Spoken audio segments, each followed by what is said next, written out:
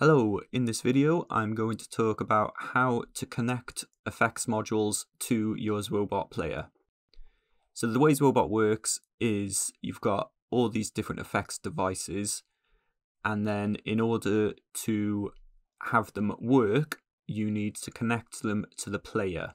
So they won't work until they're connected to the player, and this is the area where they get connected. And I can click this plus button to extend it, and you can see we've got 18 slots here. So there's 18 slots for different effects to go, but you can actually have more than 18 because there's a module called group which allows you to connect more, but I'll cover that in a different video.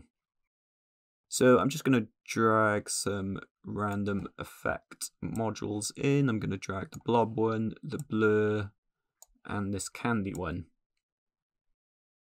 So I'm currently playing, I've got a bunch of images loaded into my player. None of the effects are impacting this, we can see, because none of them are connected to the player. So there's two ways you can connect modules to your player. You can either click on the individual icons. So if I click on this blob icon, when I select this drop down menu now, you'll see it appears there. So all of these have now picked up the blob. So before you can select them, you need to allow them to be seen by the player. So now if I click blur, I've got blob and blur. If I click candy, I've also got candy there. Now if I just get rid of these and then I bring them back in, another way you can do it, if you don't want to do that individually, this C button down here will call all effects modules that are in your project. So if I click this now, it's picking up all three of them. So now I can select them in these drop downs, and now they're connected to the player, and these buttons here will switch them on or off.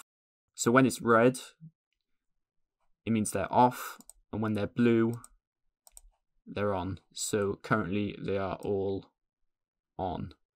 So I can either turn them on and off on the ZwoBot player, or I can turn them on and off in the individual modules. Clicking this R button, that'll reset it.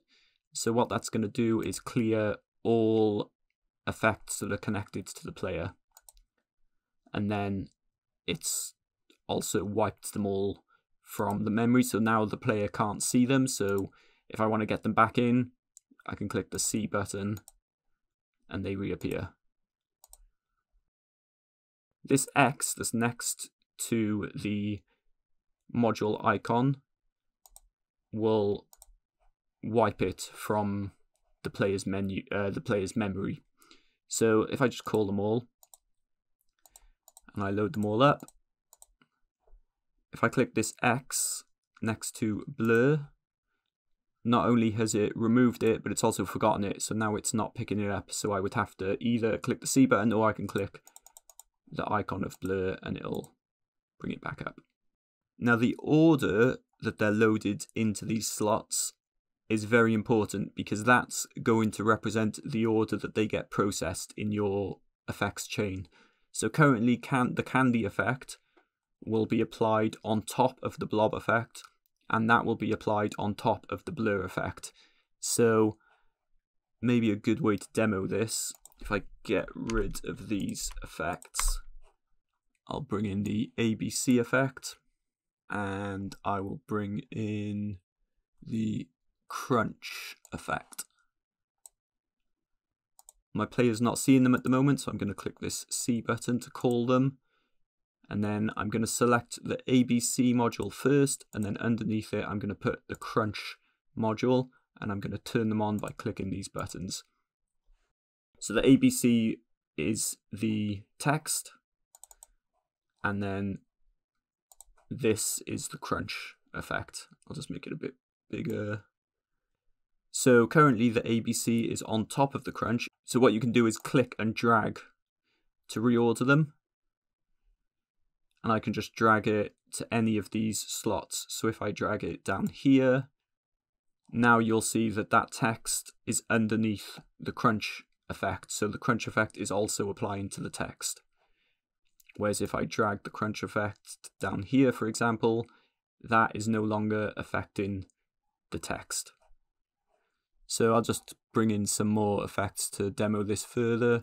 Let's bring in the reflex module, and let's bring in the VHS effect.